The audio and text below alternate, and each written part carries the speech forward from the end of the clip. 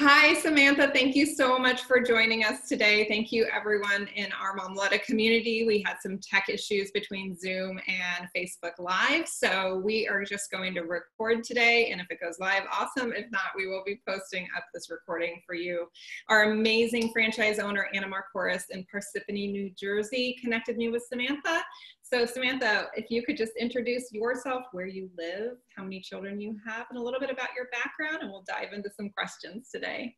Great. Thank you so much for having me, Kristen. And thank you to Anna for connecting us. So I am a speech pathologist. I've worked with people of all ages. Currently, though, I work in the early intervention system. So I work with families of 1 and 2 year olds who are a little bit delayed with their speech and language. And I work with the families on improving their communication together through strategies, coaching, all kinds of different ways to improve their language skills. Personally, I'm a mom. I have a 4-year-old named Milo and a 1.5-year-old named Elliot, and I'm expecting a little girl in June. So we got our hands full here. That's impressive. But yeah, I'm looking forward to sharing some of the tips that I share with my families through work with your audience today. Awesome. Well, I'm so excited. So one thing that we talked about before we connected today was like, what does work look like for you right now? Because obviously a lot has changed for all of us in the last 4 weeks. So, you know, what was work like before for you? What was your schedule, especially with such a big family and another one on the way? That's so amazing. Like, what was life like before as far as work and family? And then like, how is it shifted right now? Yeah. So beforehand, I was working 4 short days a week. So I dropped the boys off around 9 o'clock. I'd work from 9:30 to 2 and pick them up around 2:30. So it was a lot, but I enjoyed kind of the balance because I got to spend a significant amount of time working and a significant amount of time home with the boys. You know, it's a lot doing both, but I enjoyed the balance there. Now, the agency I work for offers telehealth services to our families, but a lot of the families have declined at this point. So I have only about 3 families that I'm seeing, that I'm doing sessions with online. So some are even after the boys go to sleep. I have a couple in the afternoons, but it's a lot of mom time right now. Yeah. And it can be a lot, you know. My husband's home, but he's working full time. So he pops in when he can, but it's been a lot of energy, especially being so pregnant. Yes. So I'm trying once a day to at least get my feet up for a little while. Good. Good. Is the weather okay that you guys can get out for a Yeah, while? today's actually beautiful. Yesterday was kind of a storm, but so far it's been pretty nice. And even when it's not, we try to get out as much as possible. I'm sure the boys need that. Yes, and mama needs that too. That is so true. So true. Fresh air and sunshine. Yeah. Well, I'd love to learn a little bit more about the age ranges that you work with specifically. You know, are they school age children? Does it go all the way up through 12th grade? Like, tell me a little bit more about that. I actually kind of specialize on the spectrums of age. So a lot of my work has been with older adults and also younger adults, but the adult population, people who have suffered strokes, brain injuries, people who have progressive neurological diseases. But most recently, I've worked in the birth to 3 population. So most of my clients are 1 and 2 years old. And some of these children will likely go on to have a diagnosis of autism. Some of these children are just delayed in their language skills. Some have some speech concerns. And at this age, it's a lot of parent coaching. So, you know, there are things that you do hands-on with the child, but the child's going to get the most out of it if you teach the parents what you're doing and how to incorporate those strategies into their everyday routines.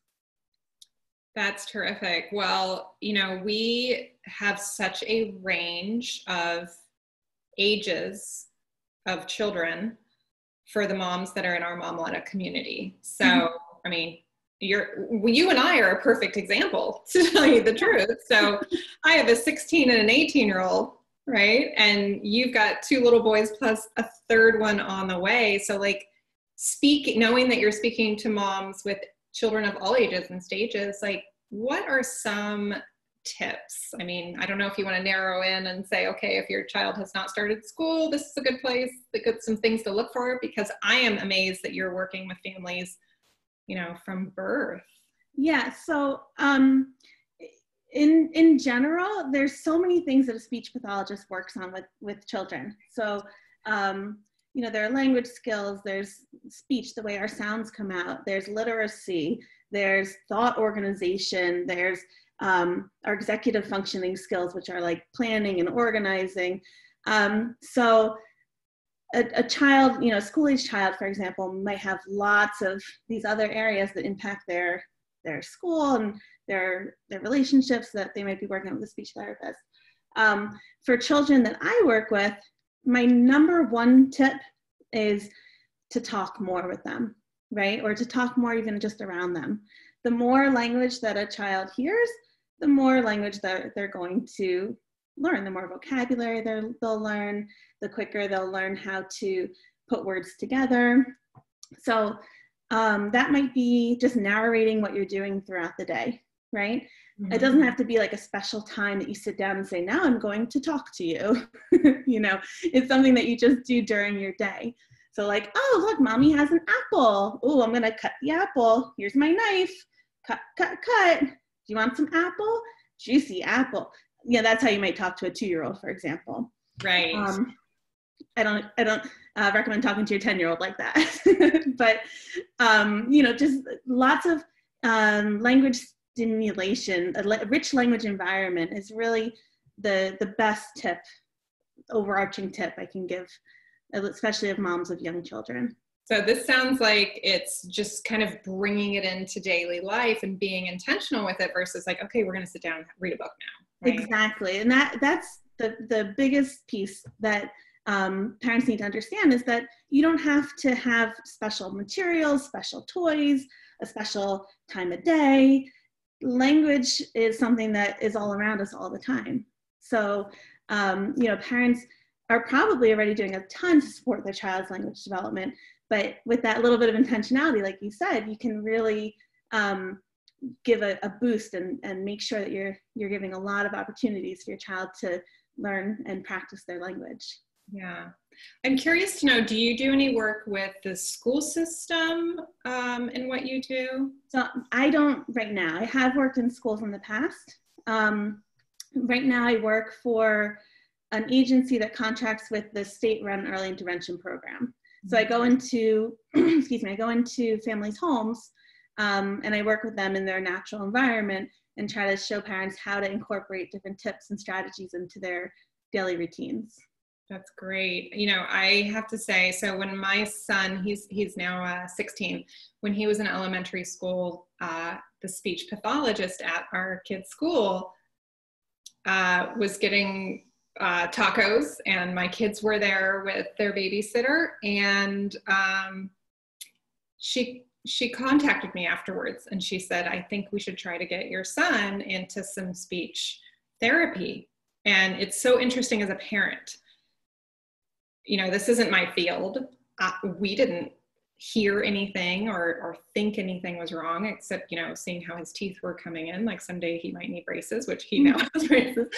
But if it wasn't for her, being outside of her normal environment at school, I don't know that she would have had an opportunity to have a conversation with him, pick up on the things that her training has taught her. Mm-hmm. And then the support from the school system, we had 2.5 years during the course of his school for him to have support, because she wanted him to improve before he got to middle school and potentially was, made fun of by other kids. And now even as a high school student, he is aware with his braces, his teeth are changing. It's affecting how he speaks. Like he's not embarrassed. He's just aware. So we were very lucky, not just that this situation happened and she got to hear him and she reached out to us, but also that the school had this type of support. So what advice can you give to parents who maybe you know, don't know what to look out for with their children? Yeah, so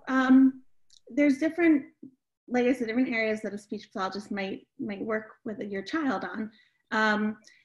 If I'll kind of go through different ages, if that's okay. So if we're looking at toddlers, little ones like I work with, we want to look at different areas. We want to look at their social skills. Are they interested in others? Are they able to pay attention to something exciting or new? Are they, will they take turns if you smile at them? Will they smile back at you? Things like that. They're kind of social skills first. Then we want to look at what they're understanding. So can your 1-year-old follow a one-step command, like go get your shoes? Can your 2-year-old follow a 2-step command? Go get your shoes and give them to daddy. Can your 3-year-old follow a 3-step command? So a lot of what a child can say kind of is based on what they're able to understand first. Interesting. And then we, you know, what I think a lot of parents kind of jump right to is my child talking, right? That one's kind of obvious for a lot of parents. They say, oh, well, you know, neighbor's kid's talking, but my little one isn't. Actually, my comparison is so hard, isn't it? It's hard. And even between 2 children, Milo, my 4-year-old, was an early talker. He's 1.5. He's talking in 2- and 3-word phrases, you know, tons of words. Elliot is, what's the date? He's almost 20 months. Where am I? And he really just in the last couple weeks, his language has kind of taken off, but he only has maybe 20 words right now, 25 words. So, you know, for the last few months, I've been like, well, come on, Elliot, let's go. Right? I expect you're like hyper aware of these. Right, exactly. Exactly. So, you know, even a child who is a little bit delayed, most children do catch up, even on their own. That said, you don't know if your child's going to be one of those that catches up. So I always recommend, if you have any sort of concerns, having your child evaluated by a speech pathologist, because we know, you know, what looks like kind of a normal delay and what has maybe some red flags that there's something else going on. And for our parents who do have school-aged children, not in today's environment, but, you know, when we're back in school, or, you know, even if there's a resource to call at the school board, I mean, is that a place to start? Would you expect nationwide that most parents would have access to some type of support through their public schools? Yeah, so every public school has a speech pathologist. If you have any concerns about your child, now it could be how they're pronouncing a certain sound. And, you know, I won't go through every sound, but there's certain developmental norms at different ages, right? So if your kindergartner is not really nailing that R sound, it's probably okay, right? The speech pathologist might say, let's wait on that. But if they're not consistently getting a good P or T sound, or even a K sound, they might want to do an evaluation. So it's important to reach out to your child's teacher, who can reach out to the speech pathologist for sure, to have them assessed, because that's something that can get harder as the child gets older, for sure. But in the schools, they work on more than just speech. They often work on language skills that can impact, excuse me, a child's academic success. So building vocabulary, organizing how they might put their words together, fluency. Some children may have like a stutter. There's a lot of different areas of language that a school speech pathologist might be working on. Usually in the schools, they can only work on skills that impact their academic success. Okay. So sometimes that can be a little bit tricky if there's something that the parent notices, but the child is doing great in school, they might not qualify in the school setting. So that might be a time where the parent would have to seek private speech therapy services. Okay. I'm curious to know if, because, you know, all of us are spending more time with our children than normal. Do you have some resources that you can share in our Mamletta community? Like, you mean other resources or I ideas? wouldn't even know where to start. If I had a first grader who's normally at school for 6 hours or more a day, and now we're home together 24/7, and I wanted to work on some language skills or just see if my child is where they should be for their grade, and the teacher's not mentioned anything, and we're not going to school to have a conversation about this, I wouldn't even know where to start. I would just start, searching on Google. So I would say try not to overcomplicate it, right? Okay. Doing things together that are fun for your child or kind of part of your everyday normal routine, and just kind of emphasizing the language aspect is a really good place to start. So especially for younger children, that might be just including them in your daily chores, folding laundry together and talking about what's bigger and smaller and what goes in daddy's drawer and what we take out of the bin, things like that. Just everyday language. Cooking together and talking about the sequence of the steps. Do they seem a little confused by that? Or is that something that they can stay with you on? Mopping the floor and things that you have to do anyway. Keeping your kids with you during those everyday routines is a really good way to kind of enrich their language environment too, if you're talking about what you're doing. For children who are, really for any age children, one activity that I love for language is scavenger hunts.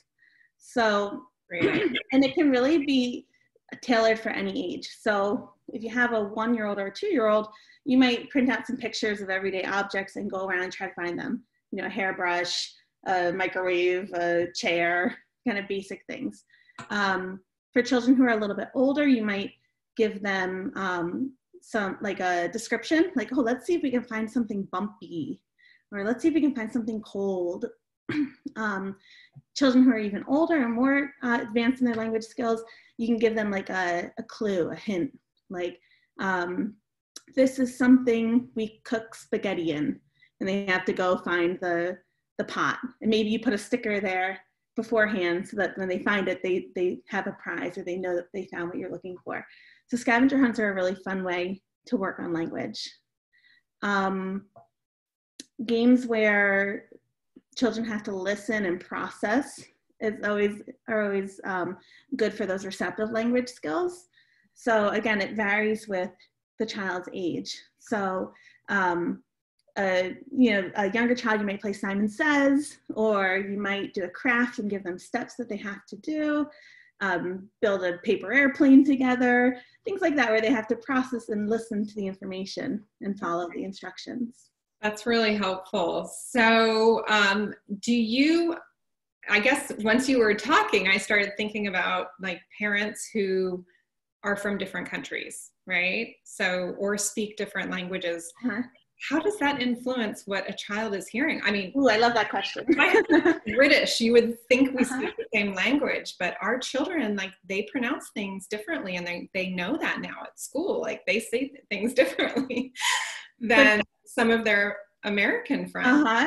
And I love that interaction of different languages and accents. I think it's so cool. I correct him all the time, and he says it's called English for a reason.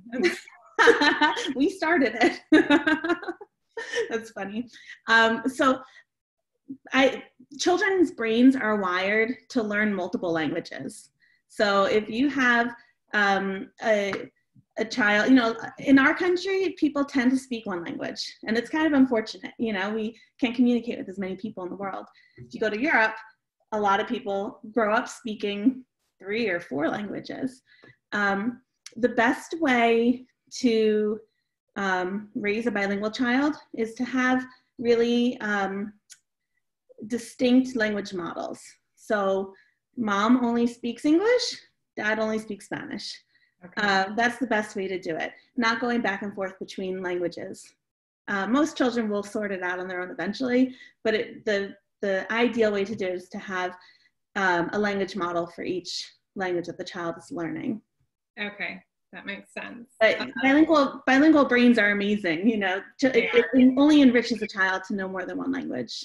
Yeah, I agree. I agree with you. It's a shame that we don't, have multilingual focus in America. Yeah. So how does that affect a child, you know, in the developmental years if they're hearing another language or even another type of pronunciation of English? Like, yeah, so it's interesting because the research is really ongoing about this. When I was in grad school, I learned that bilingual children tend to speak later. Now, the research is showing that that's not really true, that if you count all the words that a child knows in both languages, so even if, you know, they say apple and manzana in English and Spanish, but we would count that as two separate words. So if you count all the words a child's really saying, then bilingual children tend to develop on pace with their monolingual counterparts. That's the newer research. wow. So it doesn't have any negative impacts. Okay. That's good to hear. Yeah. So do you have any parting words of advice or guidance for our moms before we wrap things up? You know, I really want to just emphasize that you don't have to be doing anything amazing and special to be helping your child with their language, that you're probably already doing a ton just being with them more. The main things that I would like parents to do while we're spending all this extra time together is talk, right? Provide a really language-rich environment.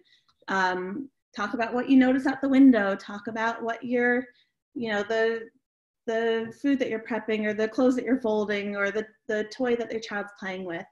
The more you talk, the more your child can start to make sense of those words. Reading together every day for younger children is super important.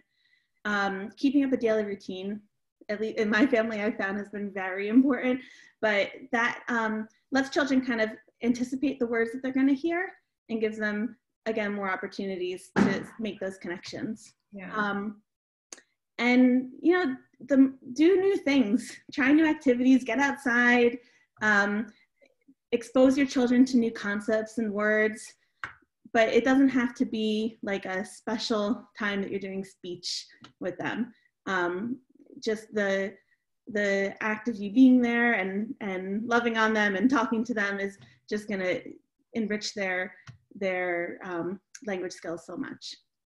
My big takeaway from hearing you, oh gosh, and I wish I knew this stuff 18 years ago when I had children, but I just feel like what I've learned is language is life. Like, just make it a part of your life. Yeah.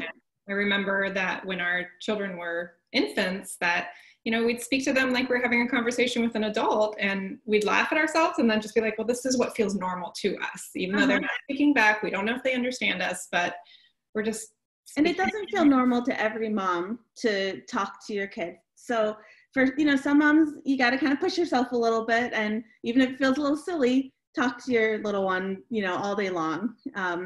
It's only gonna help their development. Yep. Well, that's great. Well, I just want to thank you so much, Samantha, for your time today. It was great to get to know you a little bit more, and I'm so excited for you with your third pregnancy. Thank you. Well, when did you say you're due? June 10th. Oh my goodness, coming up. Yeah. Before I wish you all the best with the rest of your pregnancy and managing life as we currently know it. And just want to thank you again for sharing with us. Thank you for having me on. This was really fun. Thank you. All right. Have a great day. You too. All right. I'm going to stop the recording here.